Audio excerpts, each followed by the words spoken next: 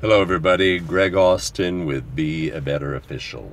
A new point of emphasis this year in high school is protecting the free throw shooter, and there are new rules to support that. Today we look to clean up our mechanics on free throws to ensure we get the best possible look and we can get this play right.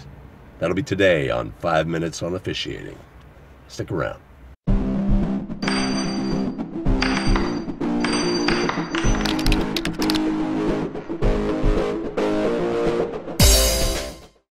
NFHS rules in 2015-16 make it a violation for an opponent of the thrower to enter the semicircle and a foul for them to contact the thrower if it is more than incidental contact prior to the ball hitting the basket or backboard.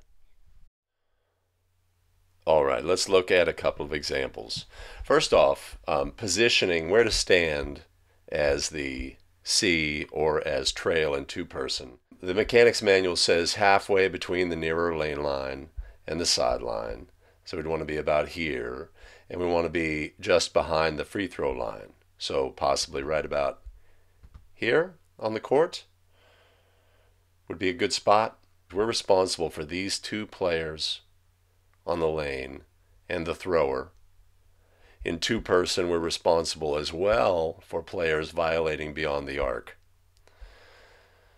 So we want to position ourselves so that we can certainly see these three players to detect if they violate or not. And usually that's going to have to be up a step. I personally like to stand right about here, right about here. It's a good place to start. All right. Official properly has a silent count.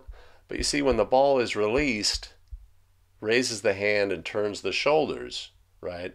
Immediately blocking view of these players here. We're now going to have to ensure that we open up our shoulders and our body and officiate any players coming in who may violate the semicircle. Another example. Now this official has a much better angle on the play, very close to the sideline. Could step out onto the court a little bit, but the angle to officiate these players is crucial. Silent count. And again, he makes the same mistake, not in a position to judge this action here or whether there's any subsequent dislodgement. But let's watch again. The official turns his shoulders, basically, which is going to be the kiss of death on this play, with the hand raised, completely obscuring this action here. You're just not going to see it. So we have to take care of this business first. All right. This example, our official has a great angle on the play, a little close to the sideline. Notice the open look on the players here, keeping the shoulders open, stepping down for rebounding action, but not giving up on this responsibility here as well.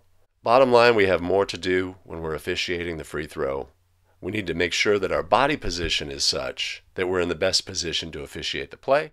When you break down the video of your game, make sure to check yourself, how you're doing, positioning yourself to see what you need to officiate. Don't close yourself off. Make it a habit of staying open. Open looks. We love them. If you found this useful, give it a like. Share it to officials who could benefit from it. Have a great day.